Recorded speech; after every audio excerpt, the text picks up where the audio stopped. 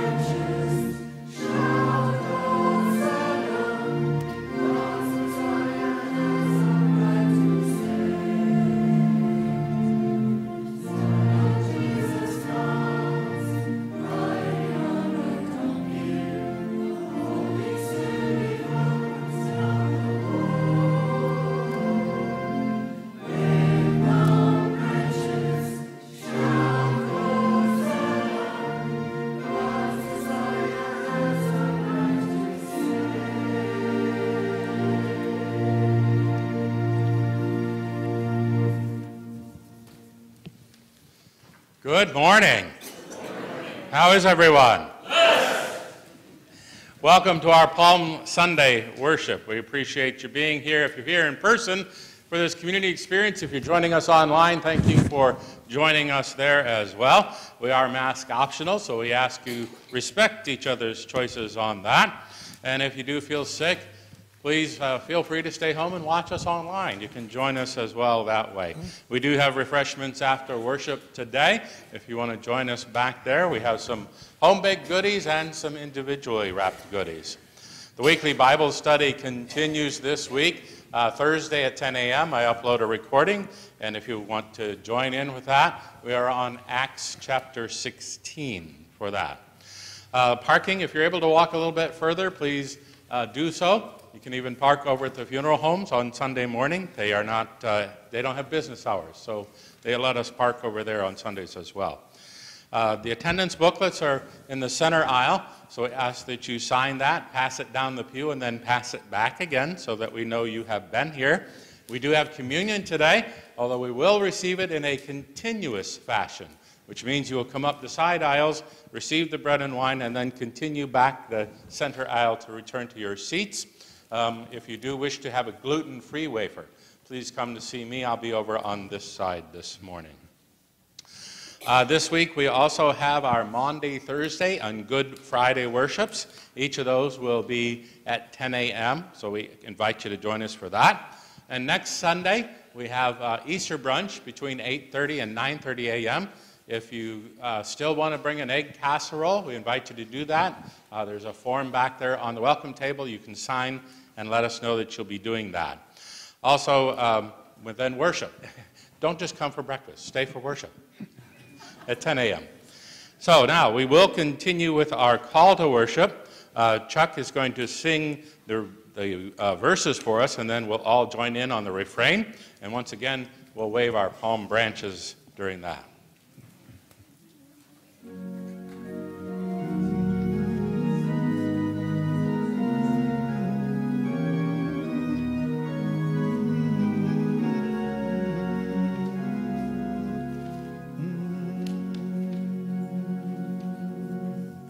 O'er all the way green palm palms and blossoms gay are strewn this day in festal preparation, where Jesus comes to wipe our tears away. In all the throng to welcome him prepare. Join all and sing his name declare. Let every voice resound with acclamation. Hosanna, praise to the Lord. Bless him who cometh to bring us salvation.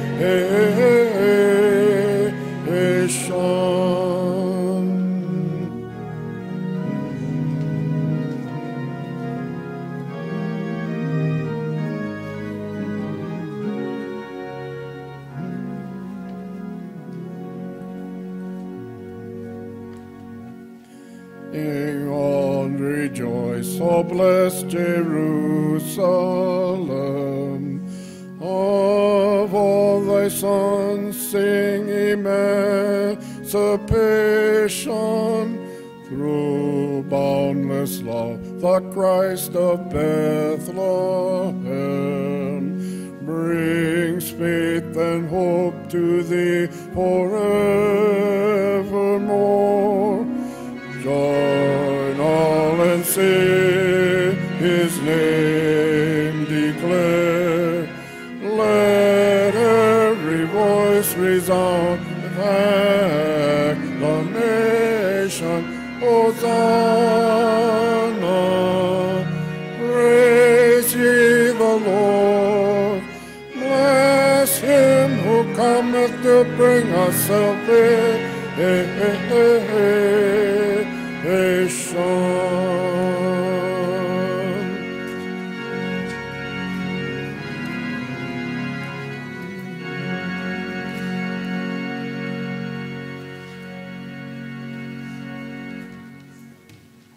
As you're able, I invite you to stand and join in with our confession and forgiveness.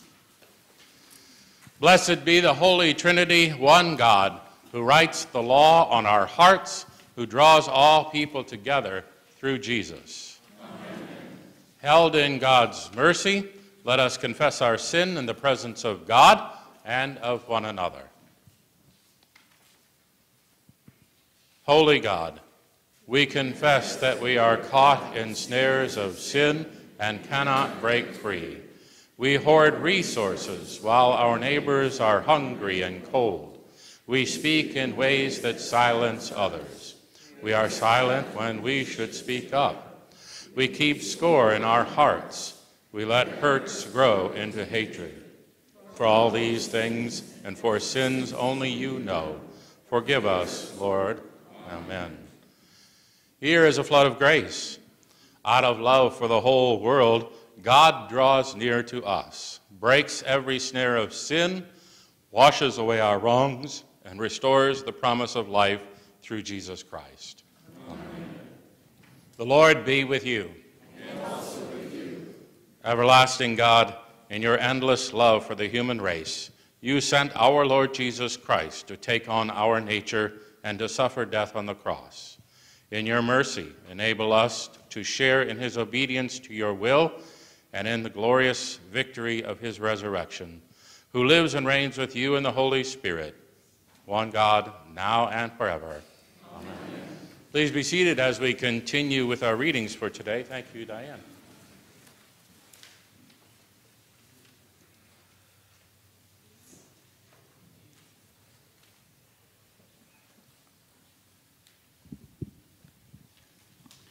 Our first reading is from the 50th chapter of Isaiah.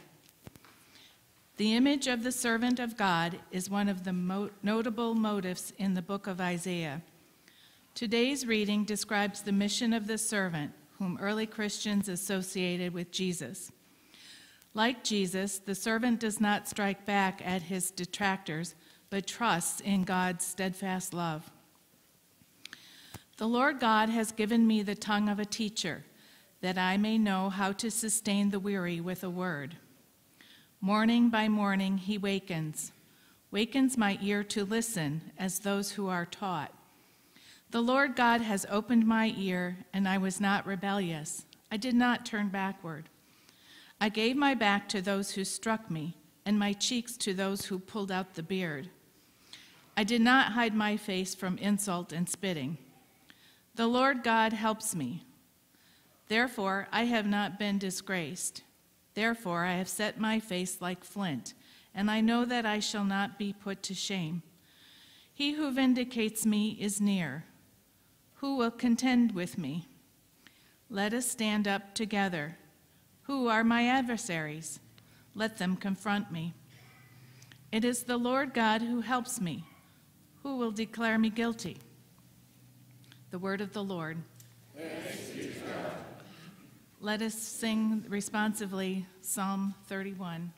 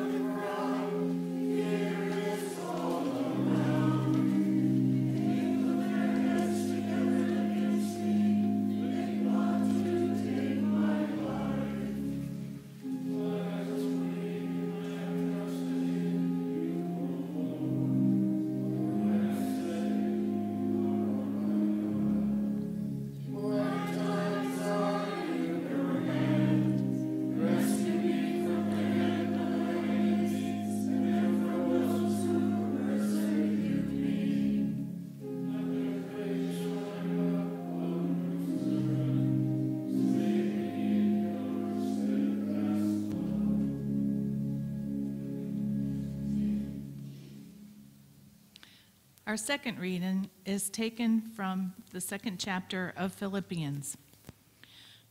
Christ did not act to attain status and glory, but was obedient to God, even to the point of death. Following Christ's examples, we do not seek personal status or glory, but care for others as God cared for us in Christ's death. Let the same mind be in you that was in Christ Jesus, who, though he was in the form of God, did not regard equality with God as something to be exploited, but emptied himself, taking the form of a slave, being born in human likeness. And being found in human form, he humbled himself and became obedient to the point of death, even death on a cross. Therefore God has also highly exalted him and gave him the name that is above every name, so that at the name of Jesus every knee should bend, in heaven and on earth and under the earth, and every tongue should confess that Jesus Christ is Lord, to the glory of God the Father. The word of the Lord. Thanks be to God. We sing Right On in Majesty. It's printed in your bulletin.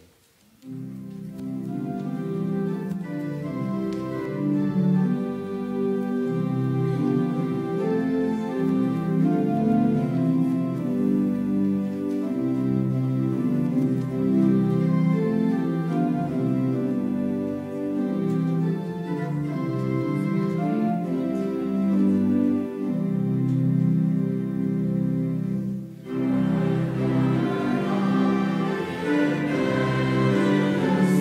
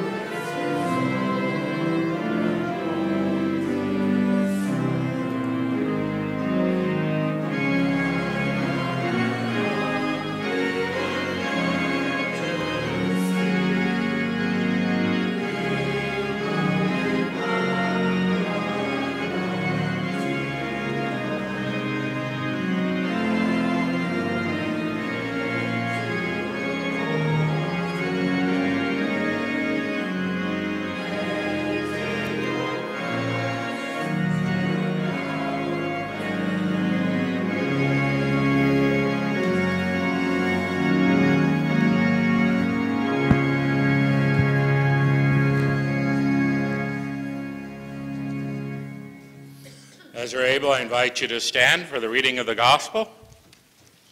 The Holy Gospel according to St. Mark in the 11th chapter.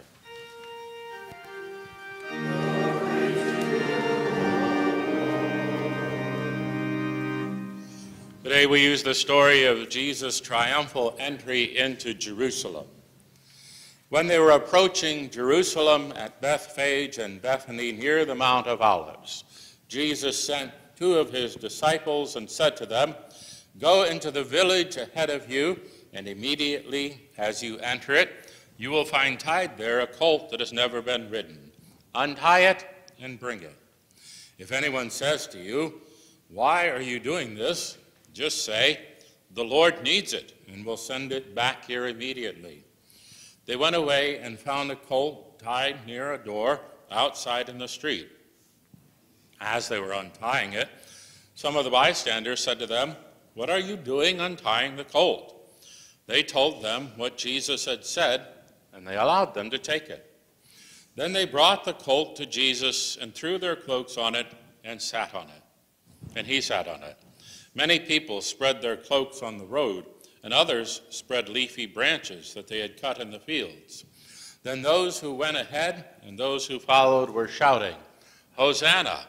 Blessed is the one who comes in the name of the Lord.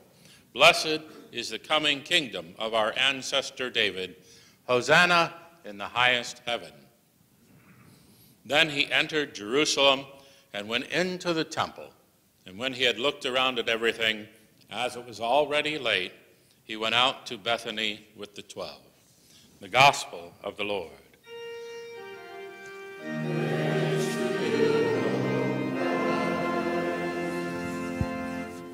Please be seated. Grace, mercy, and peace to you from God our Father, Jesus, our risen Savior and Lord, and the Holy Spirit, our Comforter and our Teacher. A pastor was walking down the street when he came upon this circle of boys, all of them between the ages of 10 and 12. And the group had surrounded a dog. And the pastor was concerned about what the boys might be doing with that dog, so he went over and asked them, "What are you doing with this dog?" And one of the boys replied, "This dog is just a stray from the neighborhood, and we all want him, but only one of us can take him home. So we have decided, whichever one of us can tell the biggest lie, we get to keep the dog." And the pastor was shocked. He says, "You boys should not be having a contest about telling lies." Then he broke into this 10-minute long sermon, starting out with, "Don't you boys know it's a sin to lie?" And then he finished up with us, "Why, when I was your age, I never told a lie." And the boys were all silent for a while. And just as the pastor was beginning to think he really got through to them with that sermon, the youngest boy says, "All right, the pastor wins, give him the dog."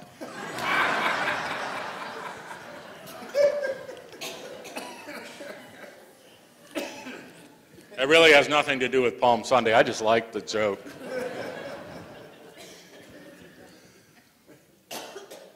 Palm Sunday was so named because of the crowds waving the branches and throwing them along the road as Jesus rode the colt into Jerusalem. And in those days, people used palm branches to celebrate victories. Sort of like today, in a parade we might have confetti, we might have streamers or something like that to display the celebration. So the crowds had gathered along the roadside as if they were going to watch a parade. And they're shouting out hosannas, which is the Hebrew word for save us. And it's used also to express adoration, praise, joy. So they were acknowledging Jesus as the Messiah. We call this gospel story Jesus' triumphant entry into Jerusalem. Even today, We consider it a day of celebration. We sang those festive songs. We waved our palm crosses. And for them, it was pulling together all of the hopes that have been generated throughout all of history up until this gospel story. Not only that, pulling together all of the hopes of the Jewish people who have had for generations, that they had been longing for the promised Messiah. Like those people gathered along the side of the road on that first Palm Sunday, we all focus our hopes, our desires on the one who will redeem the world, the one who will change everything for the better. There is, for me at least, somewhat of a puzzle in this story. Jesus is riding into Jerusalem actually on a young donkey. Some translator made the decision to use the word colt. And in my experience at least, when I hear the word colt, I think of a horse. But the Greek word just means foal or an offspring. For Jesus, it was a young donkey, not a horse, that they found tied up in the city. The people of Jerusalem would have expected the long-awaited Messiah to be a king in line with David, entering Jerusalem to restore autonomy, to restore authority to Israel. The expectation would be for the king to expel the Roman Gentiles, the oppressors. The Messiah could be a king, could be the one who would lead Israel's armies, just like King David did, in victory over their enemies. So there was that expectation. This long-awaited Messiah would lead the armies of Israel into victory against these Roman Gentile oppressors and establish once again the Jewish state, independent of any oppressors. The foal of a donkey is the exact opposite of what a typical animal, the king, would ride into the city. Usually kings ride on horses, in particular war horses. Jesus rides in on this young offspring of a donkey. And as I try to imagine that, I can almost imagine Jesus' feet almost dragging on the ground. He has to hold them up. There is a sense in which this could be seen as a parody, a sign of the unexpected in what Jesus does. It certainly gives us a sign of modesty, of humility. Jesus is willing to accept that.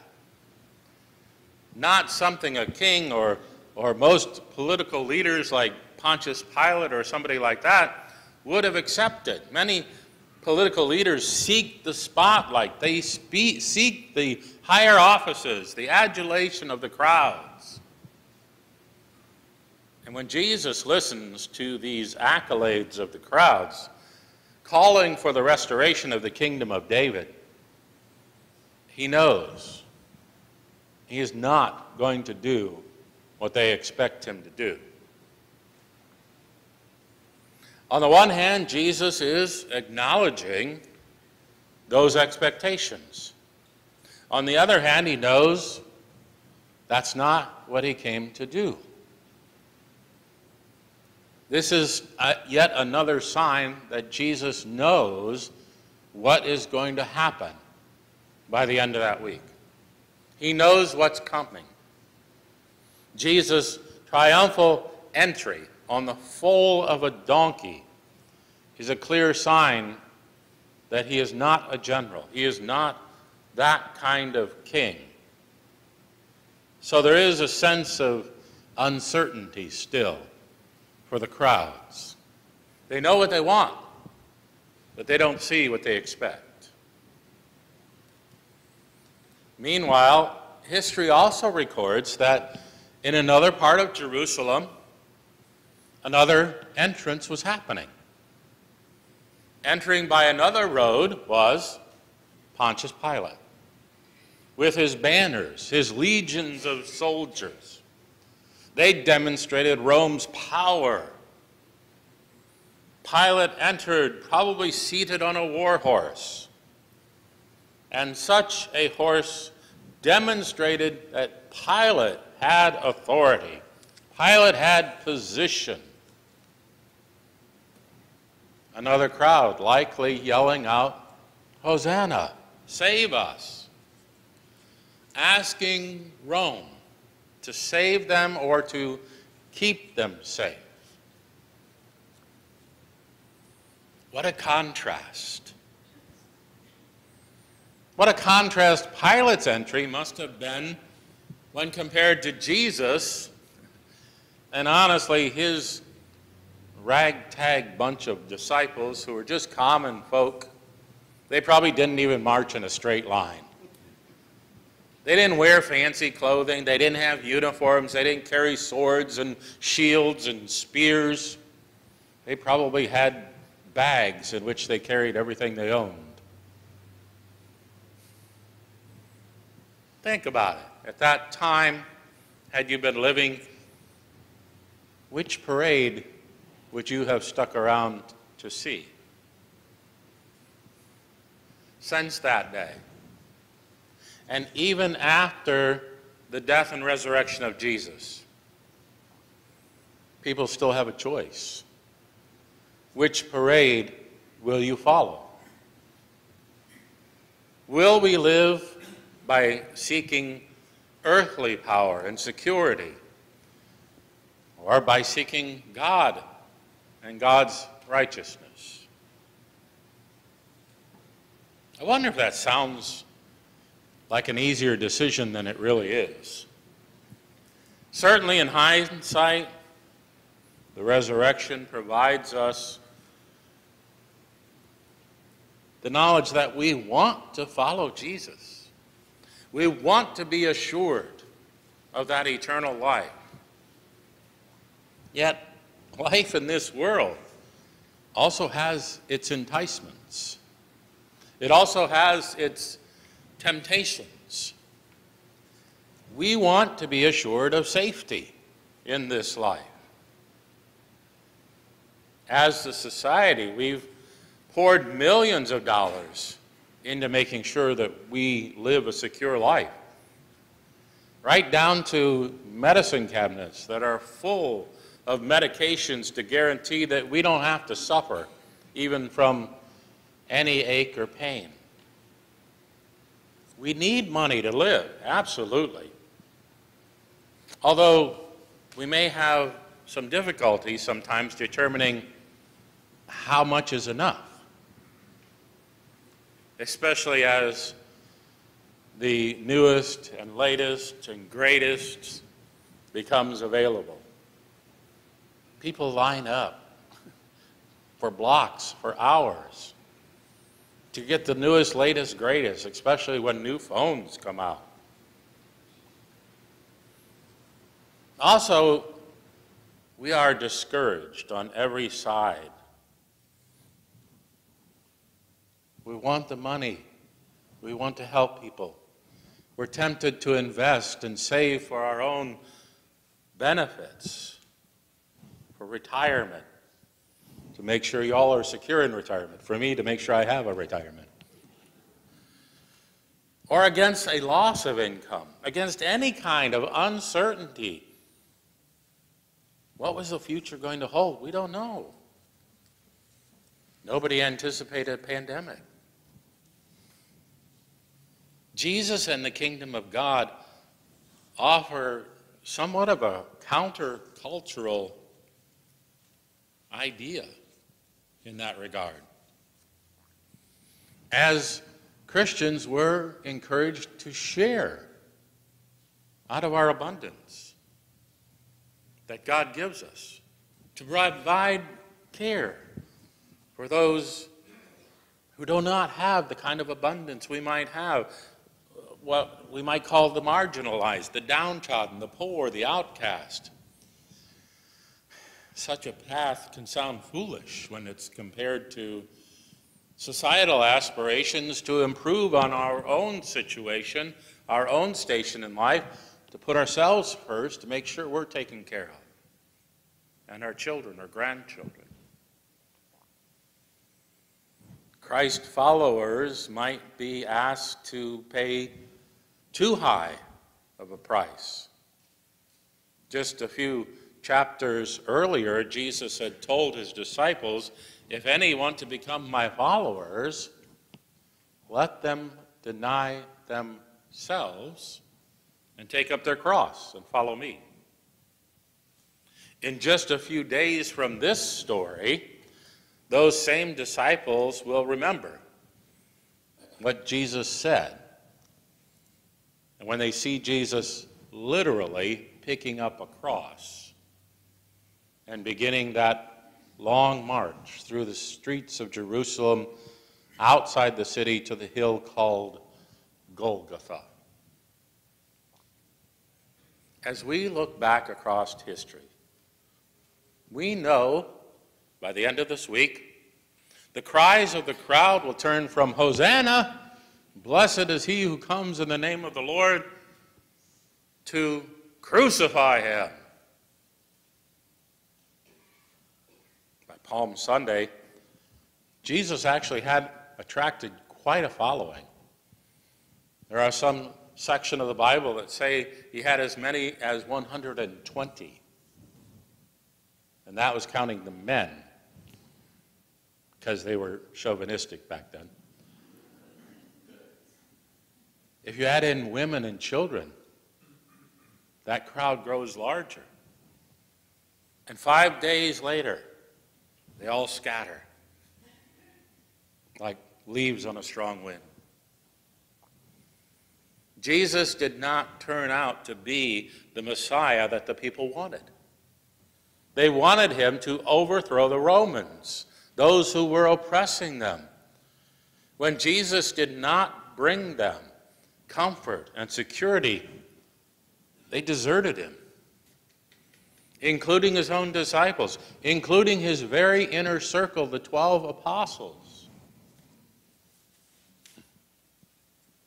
We live in an era now of instant gratification. We get mad when the fast food place doesn't have our burger ready by the time we drive 3 seconds from the windows. We can often be a fickle bunch, too. If we can't get what we want in one place, we just go to the next place. I think just in this nearest shopping center here, there's 5 banks. 5 banks. Between here and just a little bit past 301, we have Winn-Dixie, Publix, Walmart, Aldi, Save-A-Lot, and I don't know where else you can get groceries, but probably some other places. And if you're here for a while and you don't like the way I preach, there's 13 other churches just here in Sun City Center. We have choices. By the end of the story, Jesus enters into Jerusalem. I imagine there are people who are saying, who is this Jesus? Some may be asking, is Jesus going to live up to my expectations of what I think a leader or a king should be? And others may be asking, is Jesus going to give me what I want? Or will Jesus be my key to earthly success and comfort? Will he be the king that will keep me in a comfortable lifestyle, will make life better for me now? And when Jesus does not turn out to be what some people want him to be, even today people might start to create their own belief system, maybe take what they like from Christianity, mix it together a little bit, throw in some Judaism, throw in some Buddhism, throw in some Shintoism, maybe even throw in some Wiccan or something like that. Whatever those other beliefs are. Sometimes people just bunch them together to form what they want them to be. And it likely gets rather confusing when people create God in their own image. And we might begin to wonder ourselves, who is this that they're talking about? And maybe the better question for us is to decide, how is the Jesus we read about in the Bible the Messiah or the Christ? And what does that Jesus tell us about God? And as we delve into those questions in God's Word, and as we answer those questions for ourselves, then we can become better and ready to ask when others ask us, who is Jesus? And the crowds that gathered on that first Palm Sunday clearly proclaimed who Jesus was when they shouted, "Hosanna to the Son of David. And blessed is he who comes in the name of the Lord. Hosanna in the highest heaven." So let us welcome Christ into our lives and celebrate Christ's power to transform us. Let us hold fast to God's vision for goodness, peace, and justice. Let us be filled with God's love and pour it into the people that we meet in this world. Amen. We sing number 344, All Glory, Laud, and Honor.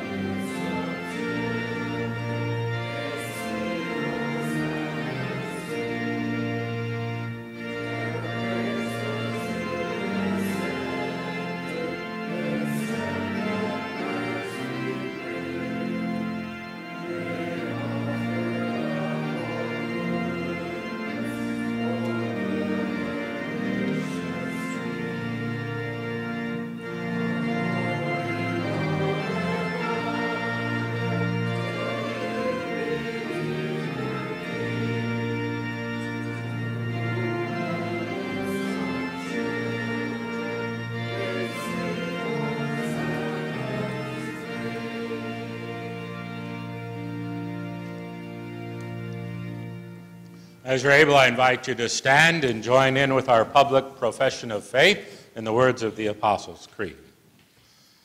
I believe in God the Father Almighty, creator of heaven and earth. I believe in Jesus Christ, his only Son, our Lord. He was conceived by the power of the Holy Spirit and born of the Virgin Mary. He suffered under Pontius Pilate, was crucified, died, and was buried. He descended to the dead. On the third day he rose again. He ascended into heaven and is seated at the right hand of the Father. He will come again to judge the living and the dead. I believe in the Holy Spirit, the Holy Catholic Church, the communion of saints, the forgiveness of sins, the resurrection of the body, and the life everlasting. Amen. Our service continues with the prayers of the people.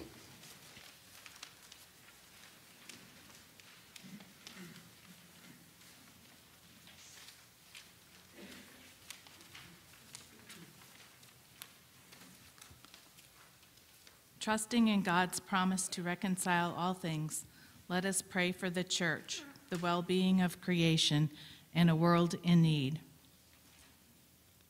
Blessed One, today the church sings glad hosannas as we enter Holy Week. Prepare us to bear witness to Christ's suffering and death endured for our sake. Gather your people around the cross and comfort us with resurrection hope. Hear us, O God.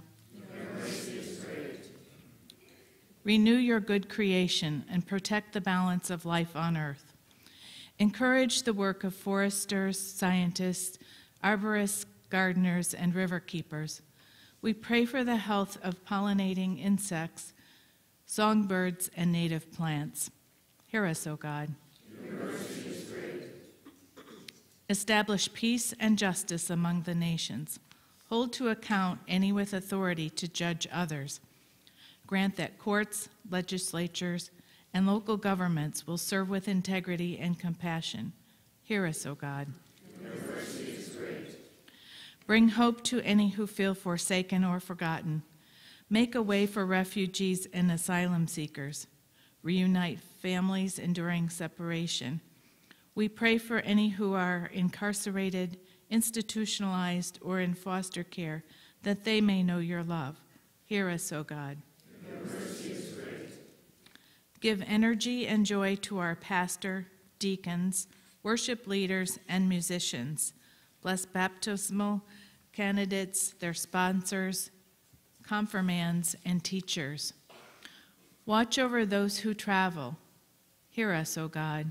Your mercy is great. Blessed One, our times are in your hand. Sustain us in discipleship throughout our lives and receive us into everlasting life. Your mercy is great. Blessed One, we pray that you will uplift those of our congregation who may be suffering physically, emotionally, or spiritually. Please bring healing, comfort, and peace to all those that we name in our hearts and minds. Hear us, O God. Your mercy is great. Blessed One, we pray that you watch over our first responders and military personnel and keep them safe, whether they are at home or overseas. Hold them in your loving hands and protect them as they protect us. Hear us, O God. Your mercy is great. Accompany us on our journey, God of grace, and receive the prayers of our hearts through Jesus Christ our Savior. Amen. Please be seated as we gather our offering and listen to our choir anthem.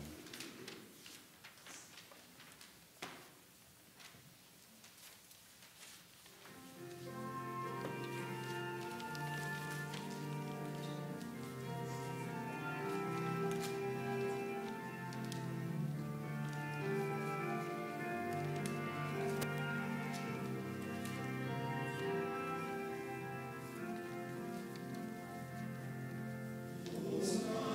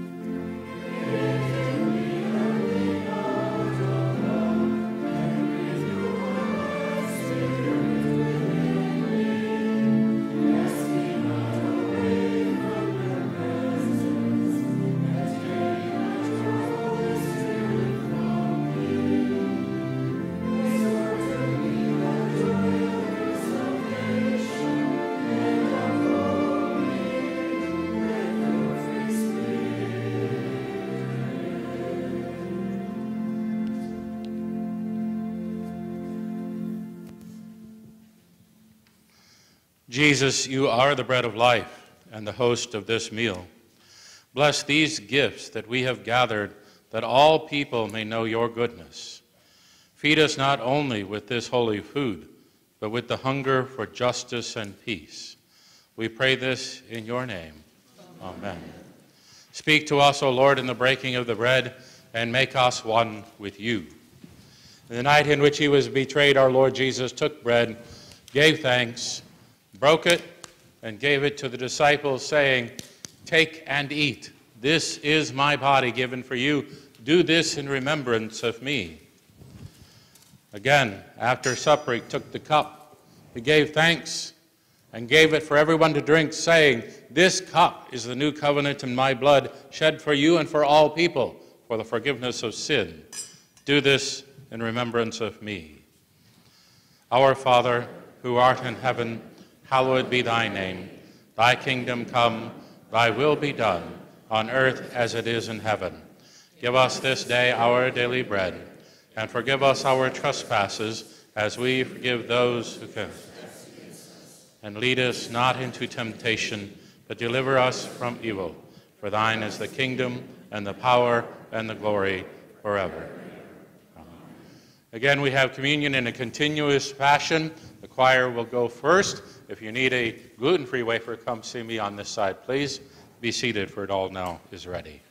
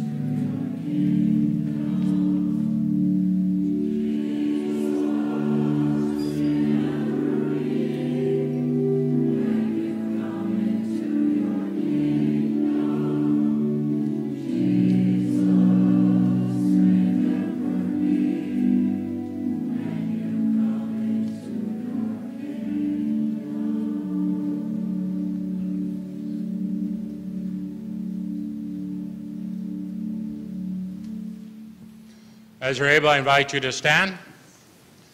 The body and blood of our Lord Jesus Christ strengthen you and keep you in his grace. Amen. O God of tender compassion, as you healed the sick and welcomed the stranger, bless those who leave this assembly to share the gifts of this table with our sisters and brothers who are sick, homebound, or imprisoned. May they be sustained by the love and prayers of this community and by the bread of life that satisfies all hunger. Jesus Christ our Lord. Amen. Please be seated as we have one more anthem. And note that at the last verse, we're all asked to stand when it says standing.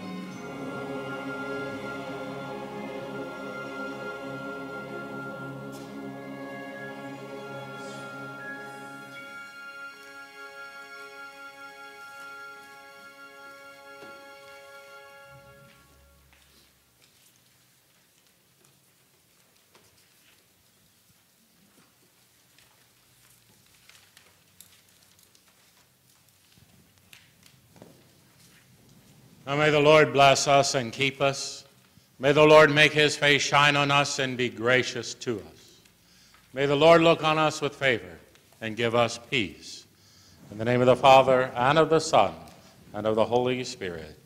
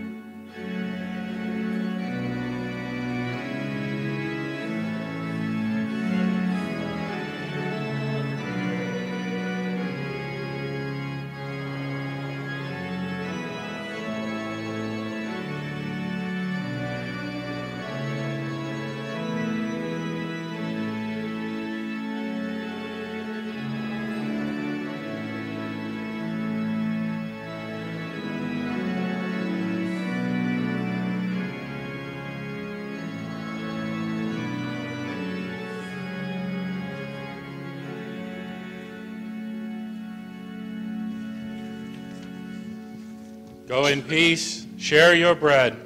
Thanks be to God.